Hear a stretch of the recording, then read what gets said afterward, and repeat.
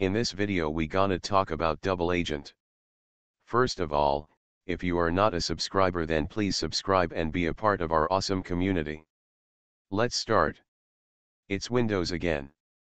Researchers have found a zero-day vulnerability in many versions of Microsoft Windows.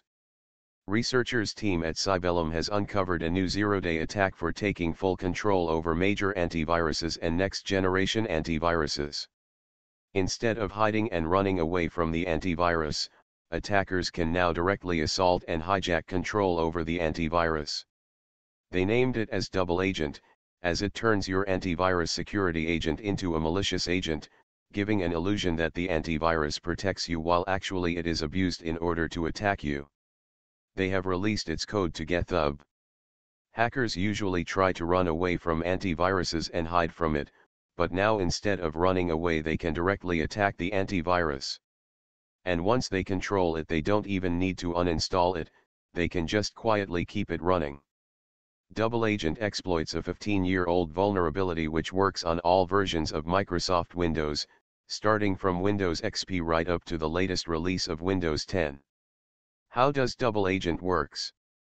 Double Agent exploits a legitimate tool of Windows called Microsoft Application Verifier, which is a tool included in all versions of Microsoft Windows and is used as a runtime verification tool in order to discover and fix bugs in applications. Cybellum researchers discovered an undocumented ability of Application Verifier that gives an attacker the ability to replace the standard verifier with his own custom verifier. An attacker can use this ability in order to inject a custom verifier into any application.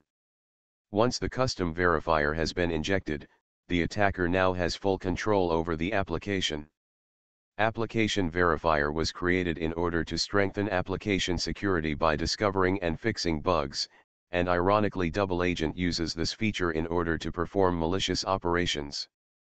Double Agent gives the attacker the ability to inject any DLL into any process.